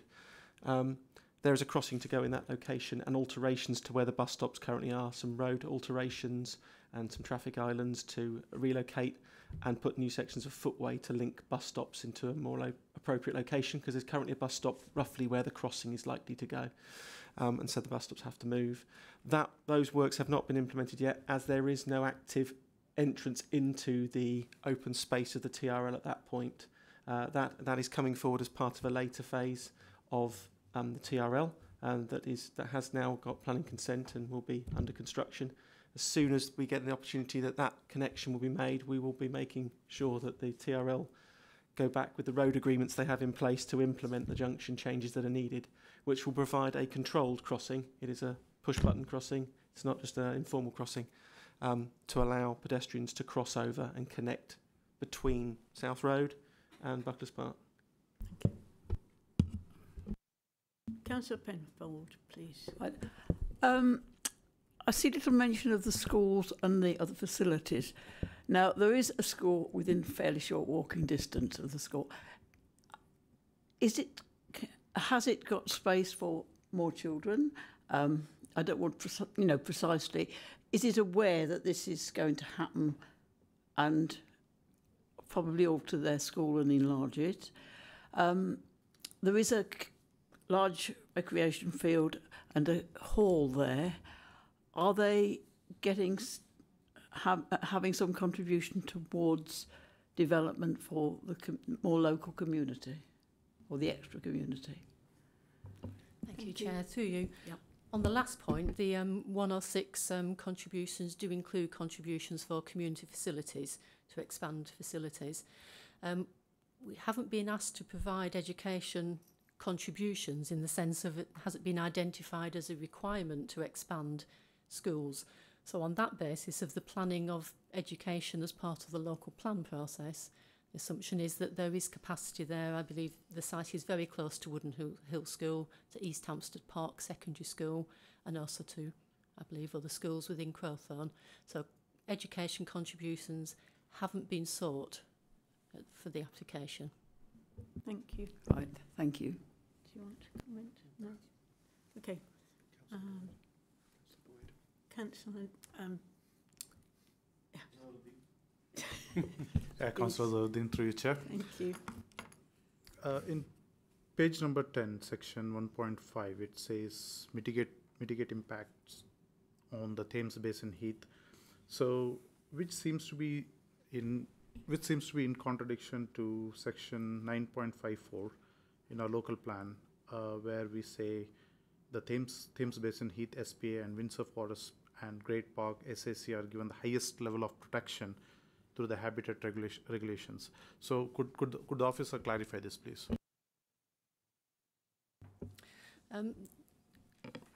Obviously, the site does provide a SANG, but contributions are still being sought towards the monitoring and maintenance of that, and towards what we call SAM contributions towards education and the overall management of them. So the mitigation on the Thames Basin SPA is the provision of the SANG in excess of the requirement and the securing of the contributions towards the maintenance and monitoring of the SANG. Thank you. Is there anybody else who hasn't spoken? Have we covered? Sorry? Councillor Mackenzie Boyle. Yeah. I have spoken as well. Thank you, Mr. Councillor. Across the road, we've got the SANG, the Bucklers Park SANG, and the Statement of Conformity Ecological Report states in 4.7 that 11 species of bat have been recorded in that area. Section 4.14 notes that amongst the many bird species in the area, particular relevance are nightjar, Dartford warbler, and the threatened woodlark. And it will be noted that the latter is known to breed in the adjacent Bucklers Park SANG. How are we going to preserve that by having such a close proximity of another 230 houses? Comments, please. Thank you, through you, Chair. Ground nesting birds are present in the area, and I'm sure will be present on this site and the SANG, and there is an area of this site that will be safeguarded even above being a SANG by being an area where the public will not be encouraged to enter, will be fenced off, and the more sensitive biodiversity areas will be secured that way. Obviously, the SPA's network and SANG network are there to protect ground nesting birds, to deter visitors to those sensitive areas and to attract them into SANGs. So that is the purpose of providing the SANGs on the site. In respect of bats, it is referred to in the application that back roofs and facilities can be provided as part of this development, and the biodiversity officer was satisfied that obviously we would need surveys before trees are removed, because bats can be present in trees on the site, and also we would look for mitigation in terms of bat nests and roofs within the site. Thank you. Apparently we have the relevant officer on. Shall we ask him to or her to comment, please? I forgot. Simon Gridland. Simon, Officer Gridland, would you like to comment? Did you hear the question? I did. Would you like I'm Simon Gridland. I'm the implementation and infrastructure manager. In respect of species of birds present on the site, yes, that's the case. And if you look at the nearby Buckless Park, the actual felling of trees there has encouraged more ground nesting birds and to use and forage in that area. So it's been of benefit. So we see the same. Margaret is absolutely right about the safeguarded area being and not only for ground nesting birds, but it'd be for other species like slow worms and adders and such like as well. So it'd be of significant benefit, and that would form part of the B&G package, which is also in excess of requirements, because that area with the SANG will be managed and maintained for a minimum 125 years, not 30 years.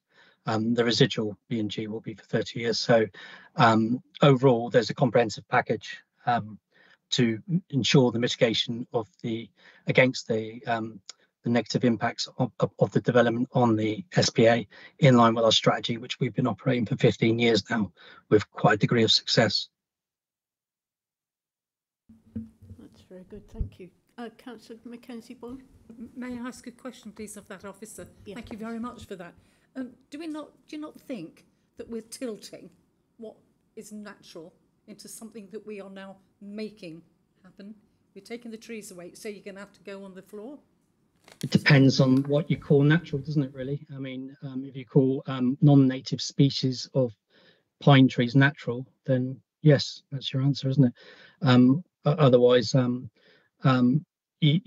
the whole purpose of managing the landscape is for its benefit. So, for example, the residual SANG land will be grazed.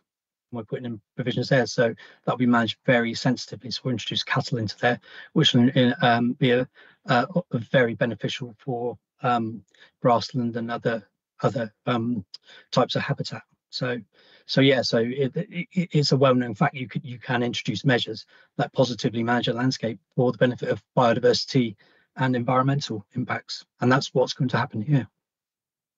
Thank you. But the B&G is only green infrastructure. It's not wildlife. Is that right? Am I right on that?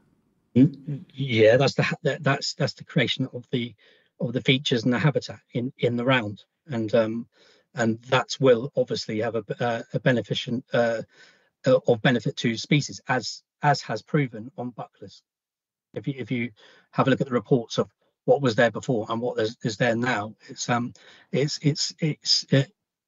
emerging as a maturing landscape with many types of different species coming in for positive benefit, not just for public access, but also for those species, and because the habitat, including the water bodies as well. Thank you very much. Thanks. Councillor Eberle, please. Thank you, Chair. And through you, I have a few questions. Few of them have already been raised, so it's a bit shorter. It was mentioned, obviously, in 9.120 that there would be the network of cycling and walking paths, and that referred also that actually the Beaufort Park development could use better Buckler Park amenities, and it was quoting Buckler Park's primary school. And we had here the question around the schools. So actually, you had been taken into the primary school, which is no longer on the plan, which is going to be a SEND school. And Wooden Hill Primary School might not have adequate places for all the children, because there's lots of affordable and social housing. So it would increase then traffic, because it has been mentioned that would go into Crowthorne, so it will increase traffic during school and also during rush hours, because obviously you cannot have primary school children walk from Beaufort Park into the Crowthorne primary schools on their own.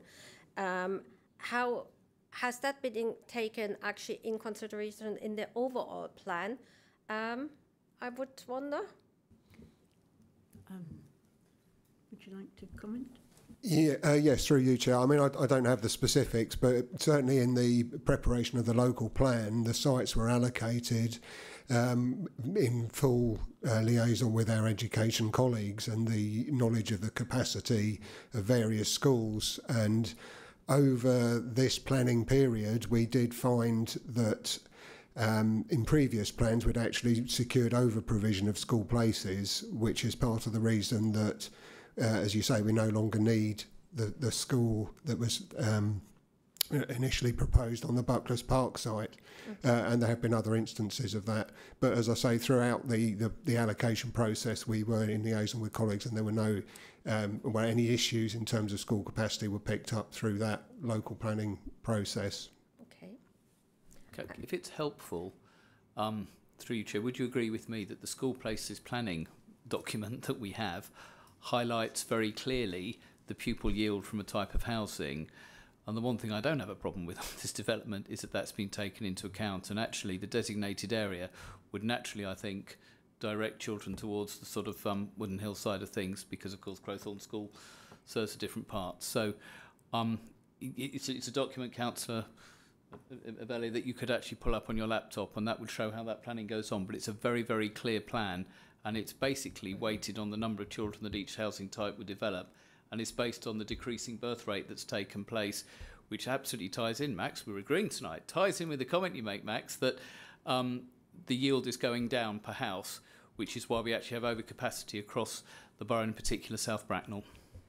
Thank you, Councillor. Can I ask a supplementary, and also with reference to Councillor Barnard, as he pointed out me again, I didn't mention Crowthorne. Crowthorne was mentioned actually by one of the officers in their reply. So I was wondering if suddenly Crowthorne is on the radar to taking up school children and therefore the more traffic, because it was part of one of the answers to a previous question of another councillor.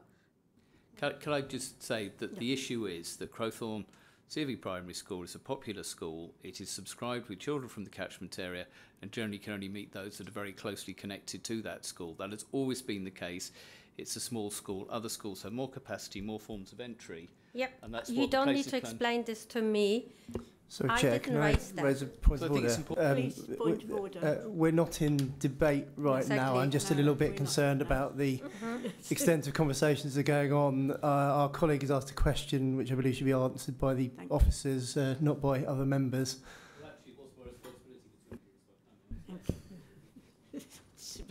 No, the point is well made that the school has its own catchment area, and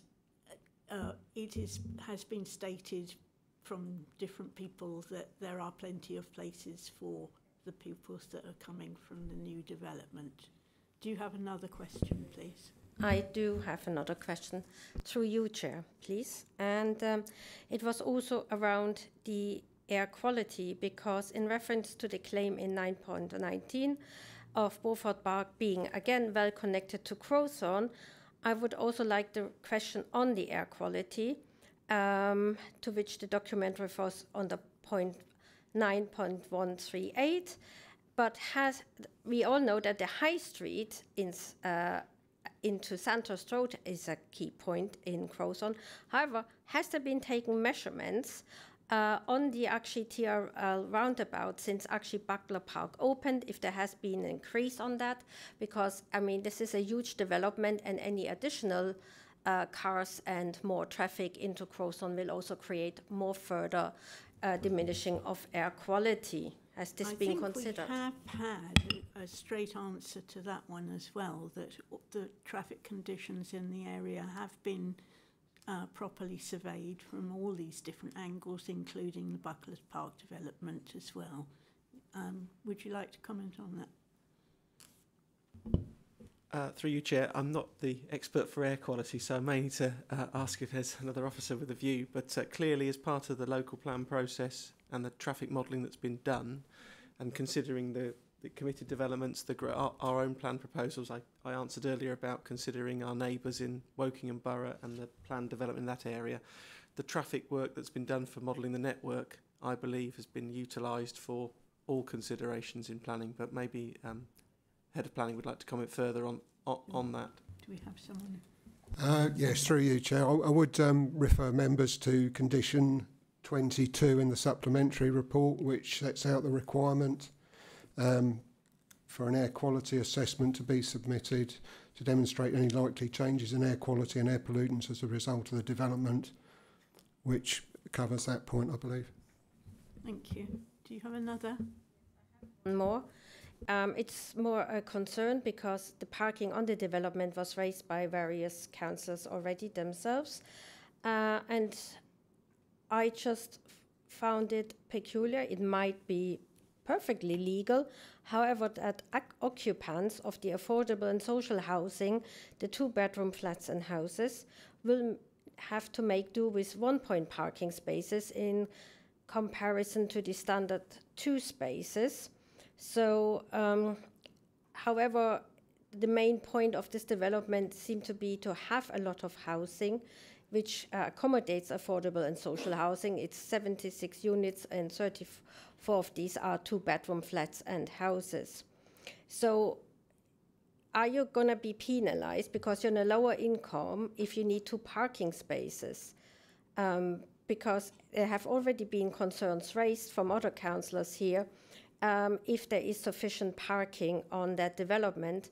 Living myself on a development which was built during more restricted parking allocations, that can really cause mayhem. It sounds very good on paper, but if you also have lots of small children around and you have lots of parking going on the streets, how safe are then toddlers or younger children? And also, how democratic and sustainable and safe in general is then the parking situation? Because on paper, it very often looks very good. Thank you. Councillor McKevitt. I mean, Officer McKevitt. Thank you, Chair. Sorry. Yes. The parking for the apartments was discussed at length at the planning hearing, and the parking standards do allow for relaxation of standards for affordable housing if evidence is submitted that the type of housing in question produces a different level of car ownership and user. The evidence was submitted that the 2-bedroom apartments available for social rent would be adequately served by 1.5 spaces per unit, and the parking for those apartments would be unallocated in the sense of we wouldn't be allocating a space for each individual unit. There would be a parking area, so people, some may have 2 cars, some may have no cars, some may have 1 car, which is, understand, relatively standard for apartment parking. It's something that we were happy to accept at that hearing because the evidence was considered to be rigorous. The highways officer is happy with that, so that does meet the parking standards. Obviously, overflow parking on roads, I think, can happen on all developments. I think we've all seen it. It's not always related to parking being available. It can also be the bad habits of property owners, if you like. But this scheme does meet our parking standards, and it was thoroughly examined that the evidence for the apartments for social rent would accommodate 1.5 spaces. Thank you very much. Councillor O'Regan. Dear me, please. Thank you, Chair. Yes, it's been a very interesting discussion. So my question, looking through the biodiversity, and it has been raised already. So would it be fair to say that we're trading plantation conifers for sang? Is that a good way of summarising up those long paragraphs that you've got under that section? Through you, Chair. We're not necessarily replacing the plantation with sang. It's being offered up that the tree planting and the sang and the safeguarded area together will enhance biodiversity. So it's not just the sang that replaces the plantation, it's also the greater variety of tree planting and understory planting that can be achieved together with the sang and safeguarded areas offset, if, as it were, the loss of plantation planting. Thank you. Through Chair, may I ask another question? The Speaker, Andrew Holly, gave some data about housing supply. So our local plan is literally 48 hours old. My understanding is that the purpose of the plan is to secure housing supply against statutory requirement. Could you comment on whether this plan is necessary to secure our housing supply against the statutory requirement? My understanding is it is, but as the Speaker said, sort of threw some doubt on the necessity of this site. I wonder whether you could just clarify that for me, please. Through you, Chair. Sounds like one for me. Yeah, what the local plan does is it allocates sites for housing. It also includes a windfall allowance based on the best information we have about likely rates of unallocated sites coming forward. And it puts all that together to demonstrate that we have a supply, along with obviously existing permissions, etc. And that does come to a figure that is some hundreds higher than the identified need. But the inspectors went through the various sites, they considered all this at the local plan examination, and it is now our adopted policy that the sites that we have now allocated through the council decision are there to meet that supply and provide that buffer, because there is obviously uncertainty in any kind of future development about when those sites will come forward and whether they will all necessarily come forward in the plan period. So it's not unusual to have that sort of buffer. And I would obviously reiterate to members that this is a planning committee, not an opportunity to reopen the local plan examination. We have an adopted plan. This is an identified site. This is part of our identified housing supply, and it is going to be important in demonstrating in future years our 5-year land supply to, again, once we get out of the period where we're protected, to show that we can deliver what we've committed to. Sorry, I was a bit long-winded. That's all right, thank you.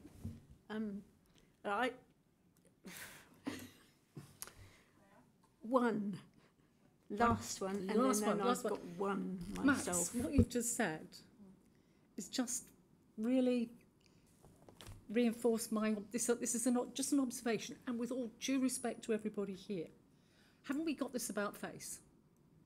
We're considering an application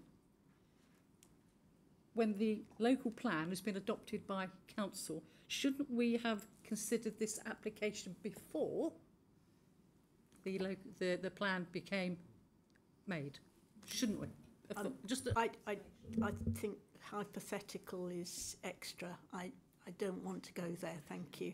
Sorry. May I ask what provision we've got for cycles in all the gardens and so on? And I think we should be encouraging Dr. Bike or somebody like him to be setting up shop very close by to this, to encourage people who would like to cycle. Thank you, Chair. Cycle parking will be provided. All the houses will be provided with sheds that will allow for the storage of bikes, and cycle parking, which required through a condition to be submitted, will be provided for the apartments. So yes, cycle parking is provided, and obviously throughout the site there is a network of cycle routes that link into routes outside the site. So I think the development does cater for the need of cyclists. Right. That's all the questions. Thank goodness. So we are now to consider the recommendation, which is page 42, and the motion has been altered somewhat because one of the the conditions on the supplementary report was changed again. So the motion goes like this.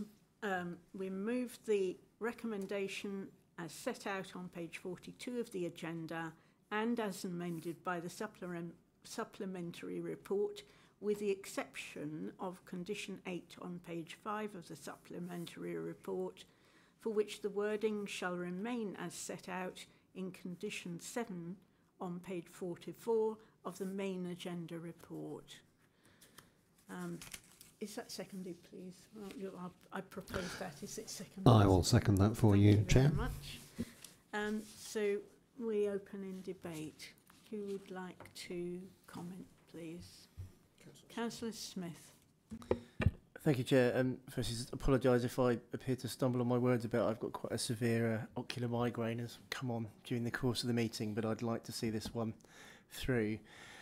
I first of all just want to reiterate my sympathies, I think, for the residents of Crowthorne, as I did speak on that issue in my speech to the local plan on Tuesday. I don't want to repeat that at length, but I do feel that of all the allocations in the plan, this was the one I was personally least comfortable with, particularly due to that erosion of the gap between Bracknell and Crowthorne. And you know, I know previously this council has sought to protect that, and there is still a gap, but it's getting ever smaller. Although for the reasons I stated on Tuesday, I did have to support the plan, and obviously for quite a number of members on the council and on this committee, the point that we were elected last year was too late really to have any influence over it, unfortunately. And I do stand by my vote for the plan. I do think it was incredibly important we approved it on Tuesday. With regards to the application, we obviously have to consider this against the fact that this is an allocated site. We obviously also need to consider this particularly in the light of the material relevance of the previous application and the appeal inspector's ruling, which I think is quite significant. Obviously, the sole reason the appeal inspector upheld the previous refusal was on the parking, and I do acknowledge that this application has sought to address those issues and does present a application that is now compliant with our parking SPD. I think once again we've had discussions in committee around parking that highlight issues with parking across the borough, and particularly in relation to our requirements in the SPD. I think historically a lot of these estates there would have been more room to allow parking on the street, and the pressures on a lot of these developments now to absolutely maximise the use of the land mean that the roads typically aren't as wide, and parking on the street is more of a problem. However, the SPD is the policy we have, and it's the policy we have to judge this against ultimately. For that reason, prior to the meeting, without having been predetermined, but my sort of preliminary view was that I was likely to be supporting this application. I've actually changed my mind during the course of the meeting this evening, and the reason for that is around policy LP38 and the provision of the accessible units, and I'm simply not satisfied with the answers we've received from officers tonight with regards to that. We have a policy. It's not a policy in relation to affordable housing. It's a policy in relation to all developments. It requires a minimum percentage of housing, of units within a development to achieve that rating. And we've not had the reassurances tonight that this application does. I don't think this is grounds to refuse the application. I think I cannot see any reason why this cannot be addressed with the developer, and I'm a bit frustrated that it hasn't been prior to this. So that's my view at this position. Thank you, Chair. Thank you. Councillor Barnard. Thank you very much. Can I first of all thank all our officers for answering nearly 2 hours worth of questions, and I think, you know, it just shows the huge amount of thought and deliberation has gone into it, and again, a very helpful site visit. Now, notwithstanding all the comments that Councillor Smith has made, I think there's some other things that we need to think very clearly about tonight. Since the appeal, we've adopted the local plan, and I think, within this council chamber, we have made some very, very clear and consistent past motions in relation to climate change and biodiversity. Those are motions of the council. This is the sovereign body. This sits here. And, there have been repeated calls for us to, from a planning perspective, start to understand how that ties in with the delivery of the local plan policies. And I recognise that there will be significant work needing to be undertaken in terms of how we develop that feeling going forward. I asked a question earlier which was about, developing housing on an agreed site that requires the removal of 10 hectares of trees. And some suggestion that you can then replace half a hectare with broadleaf trees and in biodiversity once the last of 200 and something houses are built, and suddenly you'll have a 10% net gain. It might not be the most perfect woodland, but it does actually, I think, really define the character of that part of Bracknell. We're not a million miles away from a place called Birch Hill, and we've also got, sort of the pines and things like that. The Pine School named after the fact that actually housing was very effectively carved out from within pine trees without actually clearing the whole site. And residents that live there are generally very proud of the fact that they've retained that. There are many other grounds where unfortunately we can't tackle it. Apologies on the school thing, but I mean, I do actually know from the work I did as a member that there are sufficient school places in South Bracknell. Indeed, there's a surplus. So we can't really go for that. But I think overall there are a couple of other things. First of all, little comment has been made about the impact on South Road. This will be significant and will fundamentally change for me, and I think for many residents, how the Great Hollands Recreation Ground and that road actually sits there, because we're going to lose a fair bit of that sort of green area at the top. I recognise some trees are being retained, and I appreciate the efforts the officers have gone, but it will be a fundamentally different look and feel, because you will be punching a road through to a housing development that will appear up, certainly during the winter months, from behind a relatively narrow amount of screening. It's interesting, in the developer presentation, no mention was made of the landscaping, buffering and screening down South Road, and if you look at the picture before us, no effort has really been made to just suggest the impact of visibility displays. And we know from other developments in Bracknell Forest that that's considerably more significant than shown there. I think, you can have an identified site. I think, it's an absolutely wonderful site where you could put self-build. I think we have accessibility criteria. Much has been made in the presentation around the delivery of affordable housing, the caveat being, this hasn't been completely worked out. So I think it's an imperfect application, and we do have a new plan in place. And, we can say, actually, go back, try harder in the light of the direction this council's taking. That doesn't mean we're saying no to housing on this site, but losing 10 hectares of trees, losing all that biodiversity, and somehow magically recognising that whips and a few hedges and things planted in 2 to 3 years' time will make up from that, might not actually hack it. So I have huge concerns about the development as it's put forward, and I will absolutely emphatically not be supporting the recommendation this evening, because I think it is wrong in its form and shape for the area in the light of the direction this council is taking. Thank you, Councillor Barnard. Councillor Mackenzie Foyle. Thank you. This proposed development of up to 230 domestic dwellings on this site should be sustainable, and we must look at sustainable locational principles, and that is to ensure developments can only be permitted which are consistent with the character of the settlement and with its level of accessibility to services and infrastructure. In a nutshell, it's not this case, actually, in this development. Lack of amenities will encourage domestic transport trips. The use of the local 9-mile ride and Old Woking Road, already heavily congested thoroughfares anyway, will have further traffic imposed on them. So that is contrary to policy LP60, Objective H.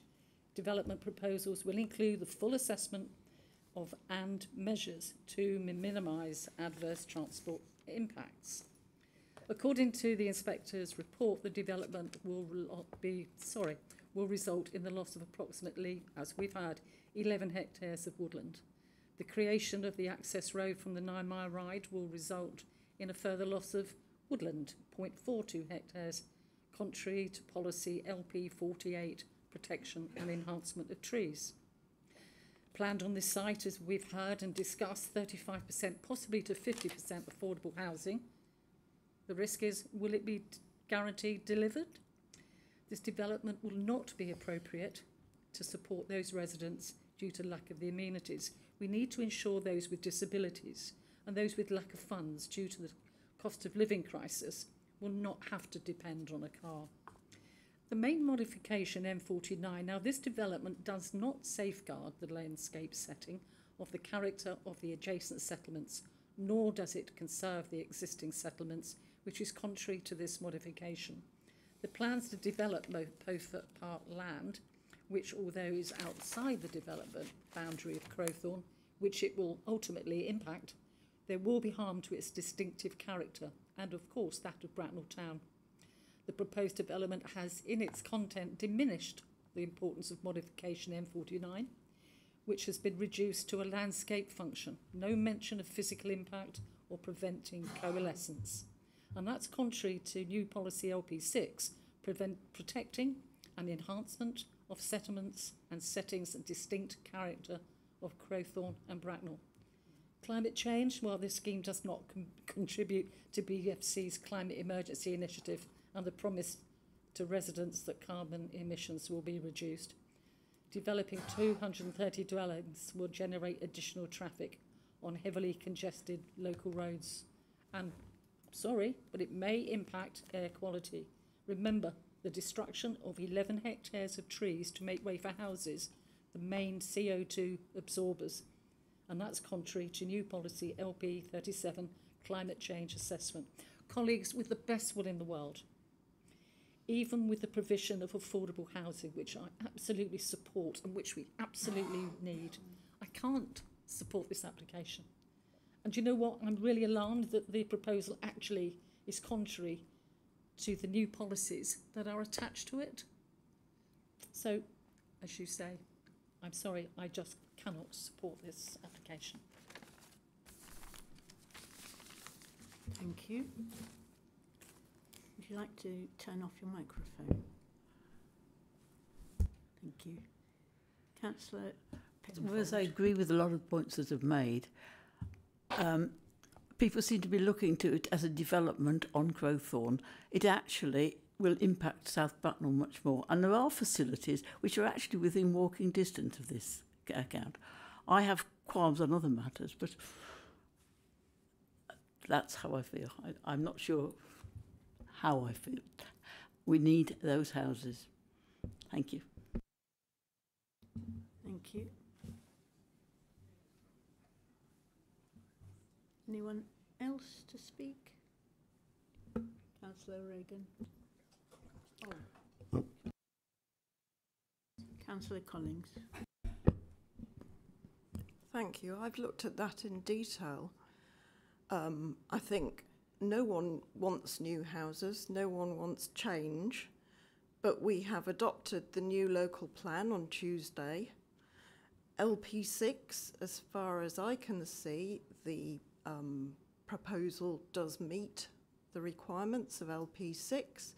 There is a map in there which seems to equate very well to the plan that is proposed in the planning application. We're losing trees. I don't want to lose trees, but that was already proposed in LP6 before this planning application was put before us. Some of the climate change comments that have been made relate to our motion, but our climate and biodiversity motion is not a planning policy. I think we need to look at our policies in light of that motion and change them, but that work has not started yet. I'm torn, but I'm concerned that if this goes to appeal, we will lose it. Thank you. Councillor O'Regan, please. Yes, so as a council, we have adopted some very firm resolutions about the climate emergency, biodiversity. We also said that we would include and listen to residents, and I think that we've done that job this evening in terms of the points that have been raised by the Crowthorne Action Group. This is an old application, so it's a bit like an old application, but in the new bottle of the new plan. So it's comparing something that was approved before and lining it up against our new plan. So obviously there's going to be some surfaces there in terms of old versus new that need to be debated, and I think they've been debated quite well. Yes, I agree. More could have been done to this, particularly South Road, in terms of screening and buffering and preserving the forest nature of that road. But I'm being assured by the officers that this development does fit and is consistent with the local plan and that we discussed at length and voted on Tuesday. So I'm minded to support this application. Thank you. Personally, I did find this quite troublesome because it's loads of houses on top of a forest, which I really don't like. But when I think that the forest was it's mostly planted for a cash crop, then I have to face the fact that actually the trees would go at some point anyway, and that was the sort of land that Roman Hill and Wooden Hill was planted on in the same manner, I don't know, 50 years ago, or whatever it was. That's how we started. We can find other places to put more trees. We have been assured that the biodiversity challenges have been they've been approached with rigour, because the biodiversity will be increased and will be looked after for 125 years to come.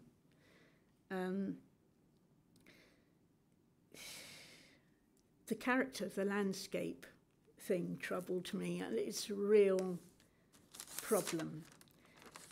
But when I realised that the inspector looked at this in the local plan, he got rid of the strategic gaps. He wasn't at all concerned by this being in a wooded area.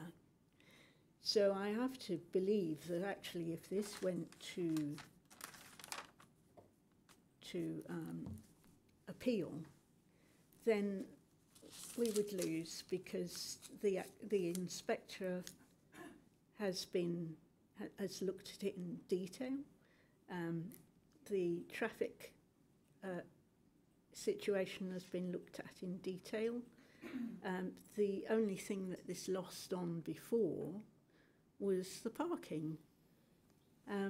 So unfortunately, I can't see a way forward, and with this being refused. And for my money, we really need those houses. We have so many families in deep despair because they don't have decent housing. And yes, we can talk about more adaptability, but this is a start, and I think we can work in the future on the local plan being more adhered to. I think that's enough. Regard the pine trees. I bought my house because of all the pine trees. Sorry, you've already spoken. Yeah, you're right. Okay. Sorry, you've spoken. You only speak Sorry. once. Oh, sorry. Sorry. Yeah. Would you like to I'm just saying most of them have been chopped down. No. Yeah. Would you like to switch off? Thank you. Councillor Hayes. Yes. Well, the last one, and was it the planning application was refused because of parking. I'm looking at this development. I'm sure it's covered by the officers, and I do appreciate the work our officers do on this. But I still have my very grave concerns that we are overdeveloping on a site somewhere that we're going to lose the word that I always insisted on using, and that is forest, not Bracknell, but Bracknell Forest. And our trees, and if this was a lower density or something like that, but I have grave concern about the highways. If you take, and I'm sure an officer will realise what an area called the parks. The amount of problems there with parking, and we said it's sufficient and all the rest of it. And then the change in it, I'm gravely concerned with the density of what is on there, on it. And I would like a recorded vote. Recorded vote. Is that okay? Do we have any other speakers? Okay. The motion is proposed and seconded. All those in favour? Well, I think if it's... I beg your pardon? You have to do that. Oh, sorry, yes. Please, would you do the recorded vote? First up, Councillor Barnard. Councillor Brown. 4.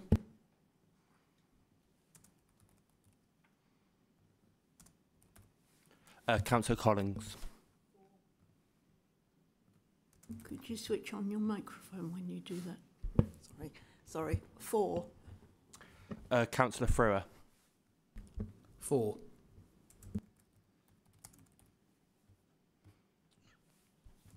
Councillor Hayes. Against. Councillor Mackenzie Boyle. Against. Councillor O'Regan. 4. Councillor Penfold. 4. And Councillor Smith. Against. And Councillor Zahiruddin. Against.